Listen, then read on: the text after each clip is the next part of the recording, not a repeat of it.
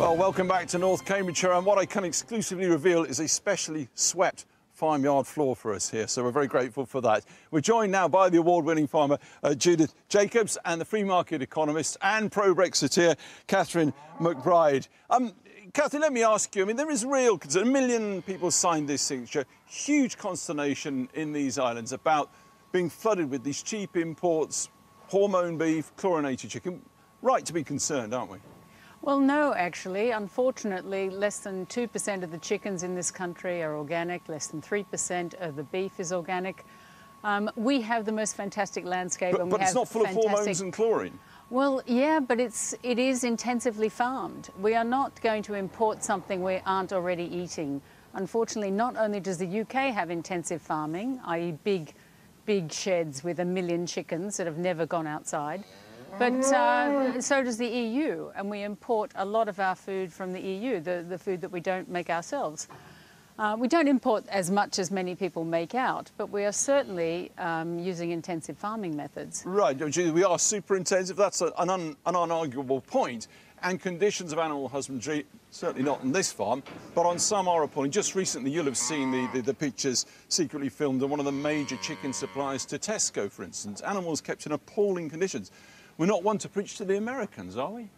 No. Most of British agriculture is assured by the red tractor, which is high welfare, good for the environment, traceable, free range. A lot of our beef is free range in this country, as opposed to America.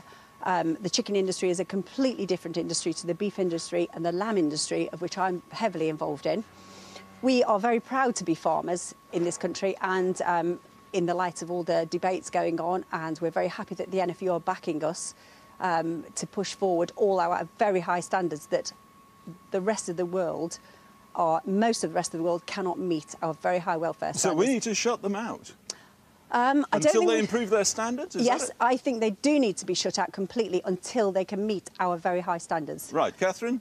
Actually, I disagree. Not shutting out, but basically a lot of the world has exceptionally high standards, but they have a lower currency, they have a lower wages, cheaper farmland. They have a lot of things that enable them to produce the same quality food as is produced in the UK, but for less money.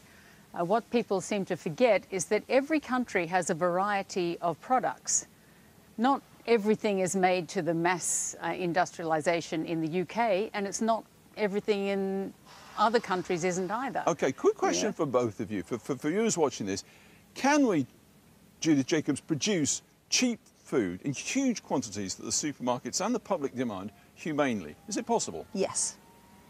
Straightforwardly, it can be done? Yes, and still be that cheap? Absolutely, yes. Catherine, you buy that? Actually, I would too. I think that we've been sort of conned by the supermarkets, who like to sell a very limited number of cuts, and then they like to sell the off-cuts to other countries and export them, when in fact, if people were a bit more imaginative in what they were cooking and how they were cooking it, there's a lot of the beast that we are not using at the moment, which our mothers and grandmothers used to use. So we need some firepower. Perhaps you'd agree on this one. We need some firepower turned on the big supermarkets. We actually, I feel we actually need to educate both children, starting at an early age, to educate children basically where their food comes from. We have completely lost the link in how food is produced, why it's produced like it is, and how it's sold and how it's marketed. Most consumers are misled by the labelling on all the packaging in supermarkets. OK, we have 30 seconds left. Quick one for both of you, and I want maybe some agreement on this one too.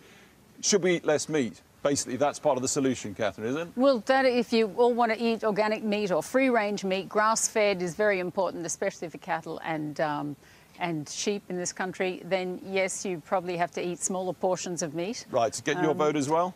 Eat less, but better quality, and waste less. Indeed, waste is huge. We could do another programme all about that. Yes, Thank you both so much.